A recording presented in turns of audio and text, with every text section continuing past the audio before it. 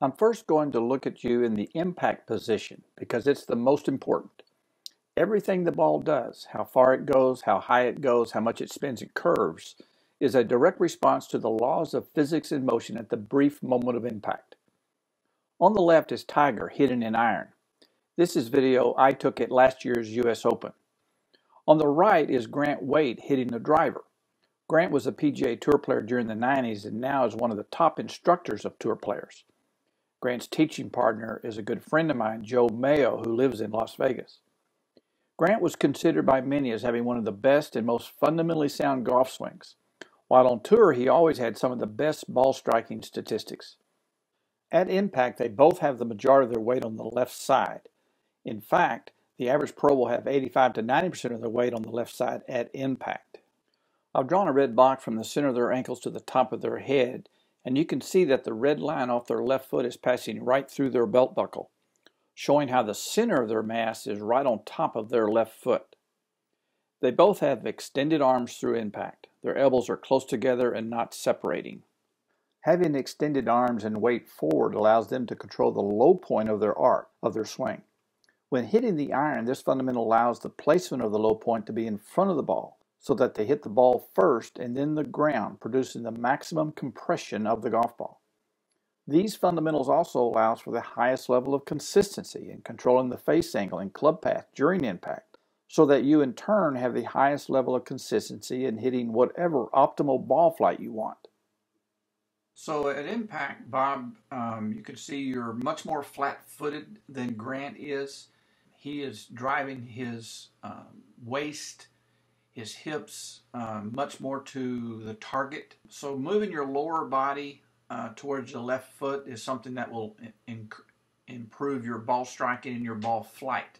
It's much easier to swing across the ball and have an out-to-in swing path, which causes a rightward curve. And when you are swinging flat-footed, when you're only swinging with your upper body. Now, I'm not trying to make you look like a pro, or I'm not expecting you to have the same position as Grant. We just want to reach your potential of getting closer to what the pros are doing with their lower body. So just making small improvements in these fundamentals will make big improvements in your ball flight. That's what we want to focus on. Now, as we continue your forward swing, you can see how your left arm breaks down here. That's what we call chicken winging. In that this here, and here's the club,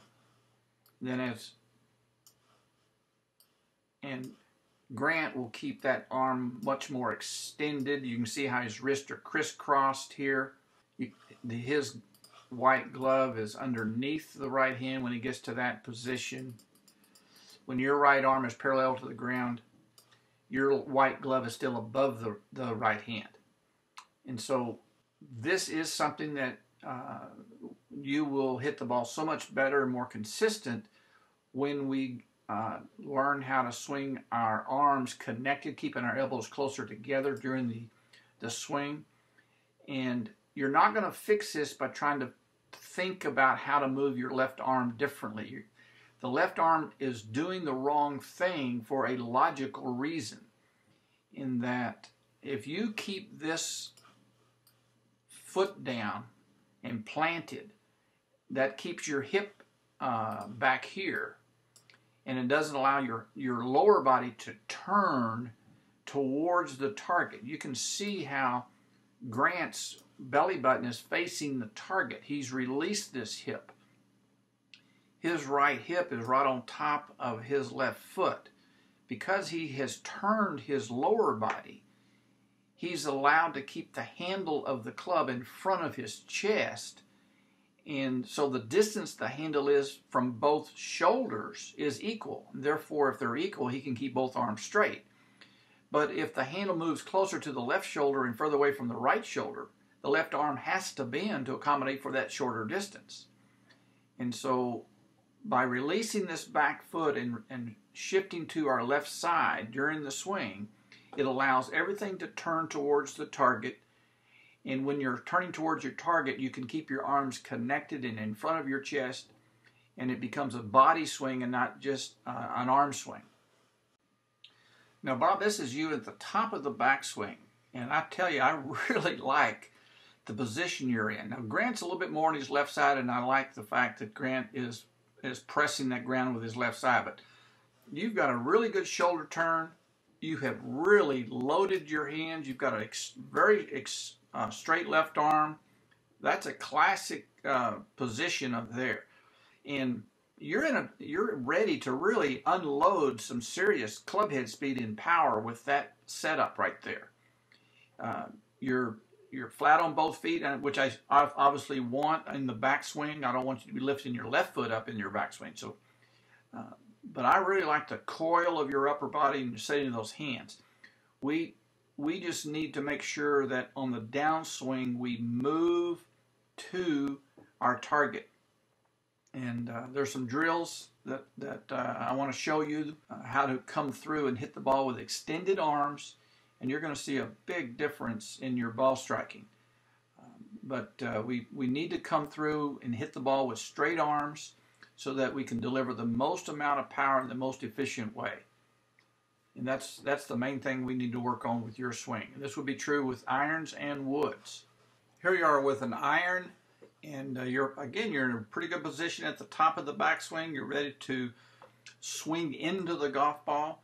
And I'm going to frame advance this and just watch how still your lower body is. There really isn't any movement to speak of towards the target. We're just basically swinging our arms only. Your lower body, your knees aren't moving. You're flat-footed. You're doing, and then of course you're going to that causes that chicken wing right there.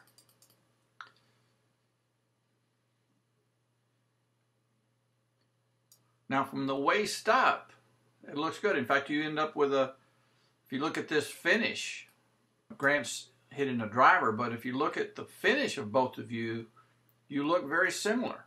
I mean, you're off the back foot. This is in a great little position right there.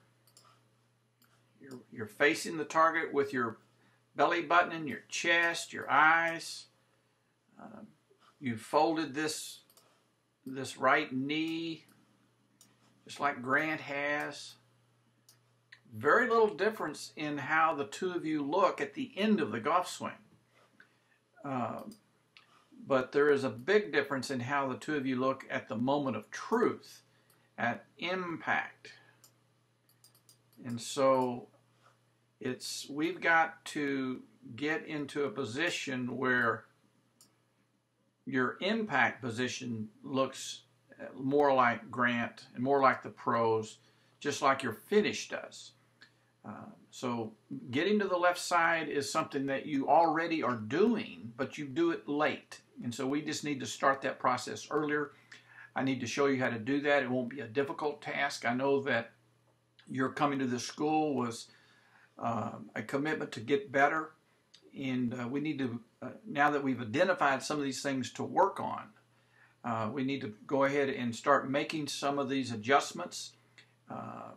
And I'll show you the drills where you can quickly capture this new feeling. It's not my job to tell you about the fundamental. It's my job to help you experience the fundamental. And once you start experiencing it, you'll be able to execute it.